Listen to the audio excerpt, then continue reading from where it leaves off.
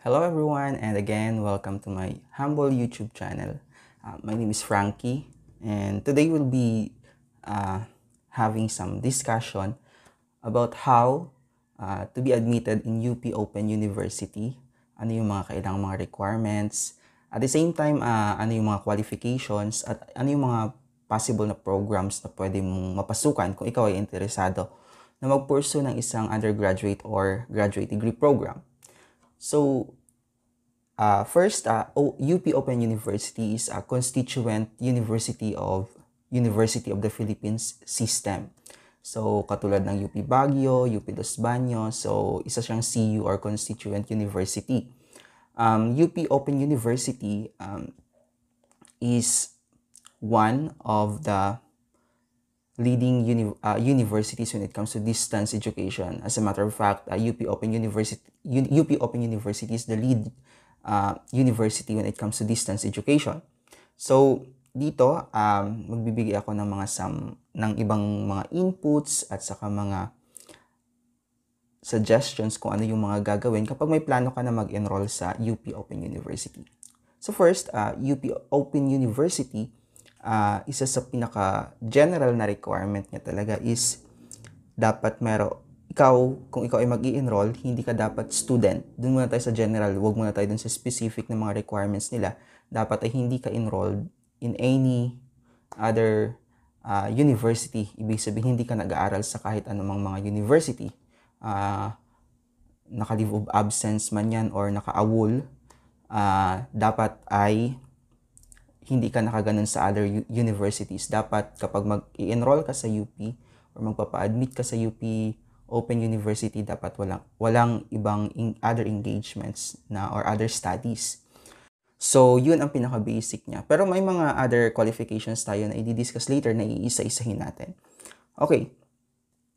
By the way, UP Open University has various portals and websites na pwede nyong mapuntahan. Ilalagay ko ang link dito sa description ng video na ito para makita nyo. Ito yung mga isasabihin ko ay galing din mismo doon sa kanilang website. Ini-explain ko lang to support you and encourage you to enroll in UP Open University. They have associate programs, bachelor's programs, teaching certification programs para sa mga gustong mag-earn ng units at mag-take ng licensure exam for teachers. We have the graduate certificate program. Ito po yung aking inaral. Graduate diploma program at saka master's program at saka doctorate program. So, yun yung mga programs na available sa UP Open University. This time, I'll be speaking of the context na kung saan ako nag-apply. Kasi mas well-versed ako doon. So, I'll be talking about graduate certificate in distance education. Though, mayroon naman tayong tinatawag ng mga general qualifications.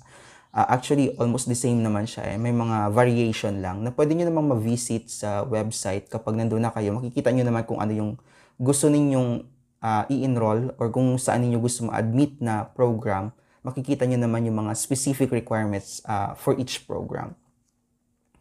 So, sa akin ay graduate certificate in distance education. So, ito yung certificate program na naka-embed siya doon sa program ng Masters in Distance Education. So, actually, yung mga kaklase ko, mga MDE ang tinitake or Masters in Distance Education. Ako naman, GCDE. Yun, marami naman kami din.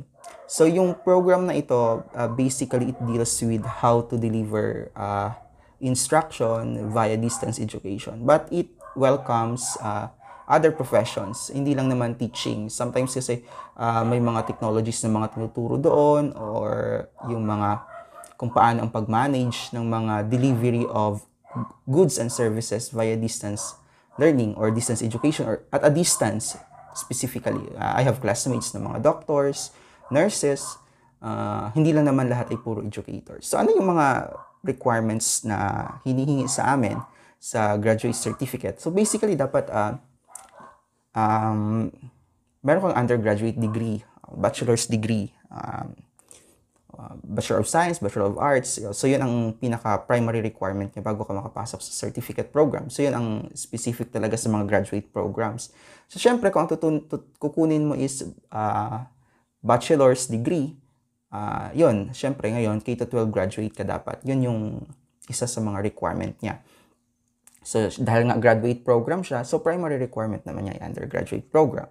So, ano yung kanyang mga admission qualifications? So, ito yung mga admission qualifications doon sa amin, sa GCDE. Again, there are specific admission qualifications per program na hindi ko naman po maidi-discuss isa-isa kasi marami naman po yung mga programs sa UPOU. What I am trying to do right now is to provide you a glimpse of what is going on the admission process, kung ano ba yung nangyayari.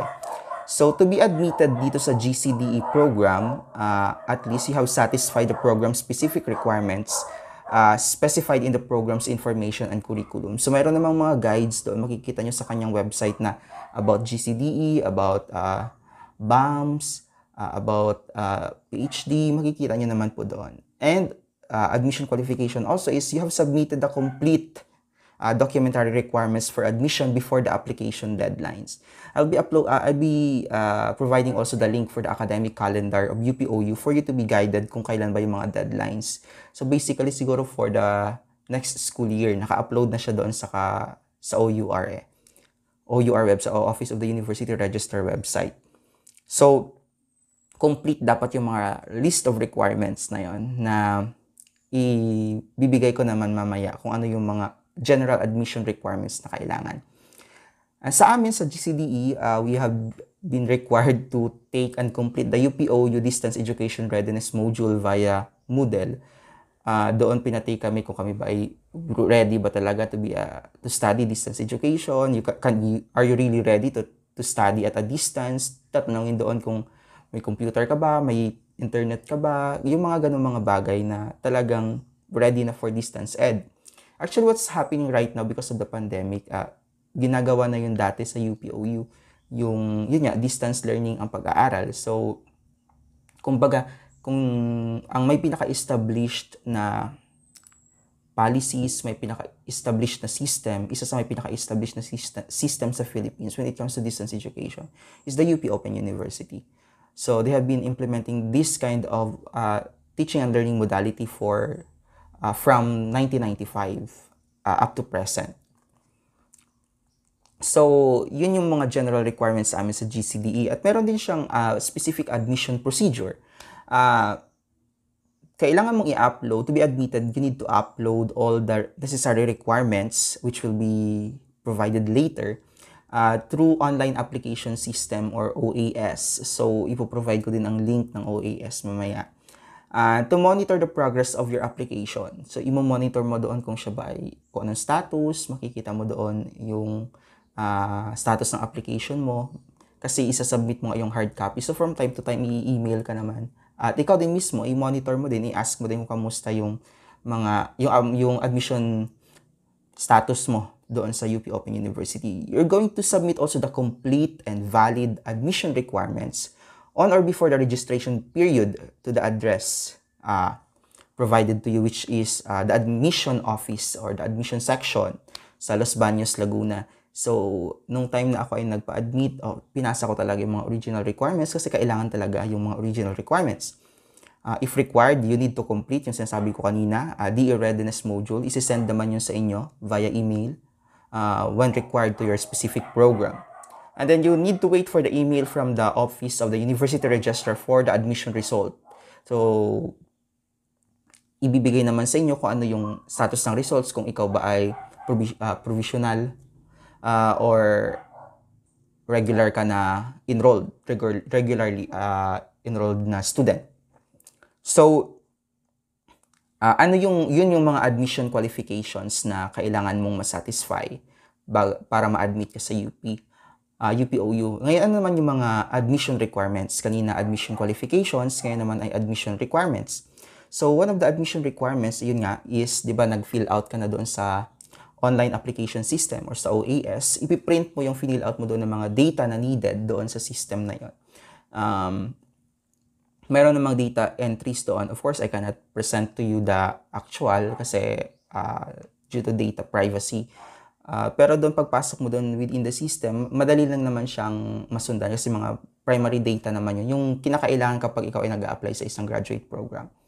And then you need to submit an original copy of academic credentials. Yun po, original copy po talaga ang isa-submit. So, original transcript of records na mayroong tamang remarks. May list naman sila ng acceptable remarks na kanilang tinatanggap para masabi na yung transcript mo ay valid. So, hindi po pwede yung authenticated lang. Dapat siya ay original at photocopy. Dalawa, kasama. Original at saka ang photocopy. Hindi lang yung photocopy.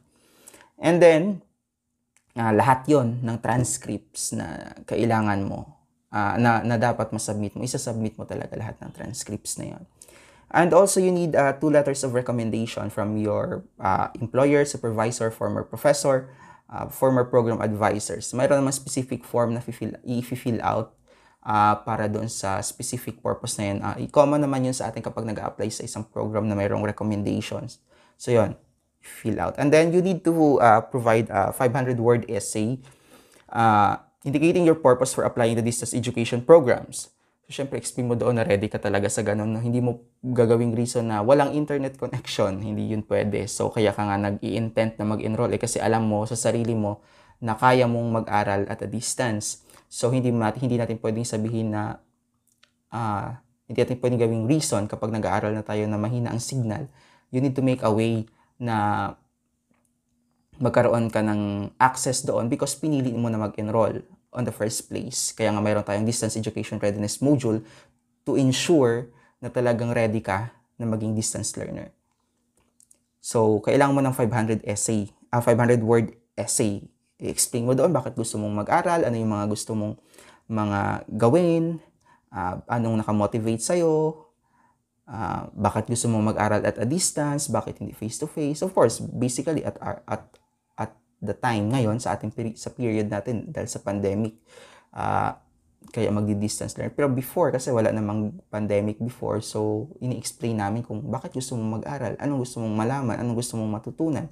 So, i-explain mo yun ng maayos. Kasi isa yan sa pinaka-basis kung bakit ka i-admit. So, kapag hindi maganda ang pagka-construct mo ng essay, hindi maganda yung nilagay mo doon ng mga content, na hindi mo in-explain doon ng maayos kung ano yung mga intentions mo, kung bakit ka nag-enroll, may posibilidad na hindi ka matanggap sa program. Kasi hindi naman ganun ka-convincing ang inyong essay.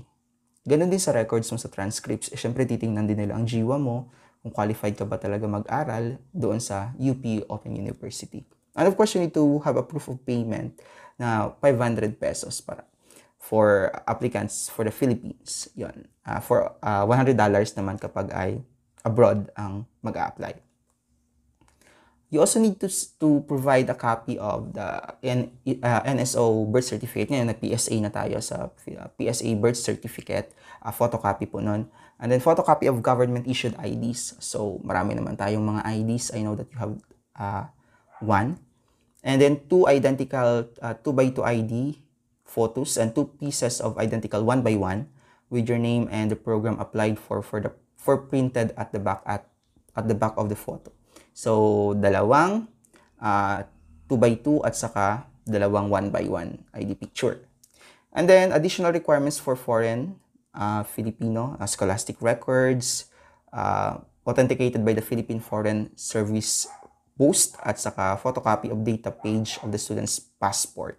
So, yun ang mga requirements na needed when you apply or you want to be admitted in UP Open University. As what I have said, kapag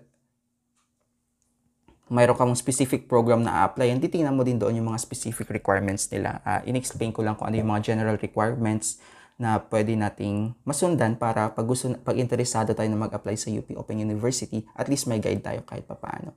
And I do hope that this video helps you a lot kung ano yung mga gagawin kapag mag-a-apply ka sa UP Open University. And I hope mag-apply po kayo.